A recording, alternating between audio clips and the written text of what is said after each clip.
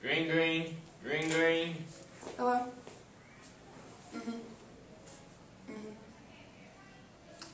We have a situation down at the bar. Let's go to that There's one. been a burglary. Ma'am, can you put the bottle down, please? Yeah. Hey, what is all this? I don't know. I don't know where it's from. Here. Ma'am. What did I do? What did I do? Let's go. In the case Gideon versus Wainwright, in Florida there was a burglary and Clarence Earl Gideon was seen left with a pocket full of change and a wine bottle. So the police arrested him with breaking and entering. But the problem was that they violated the Sixth Amendment because they didn't read him his rights. And so he couldn't afford an attorney.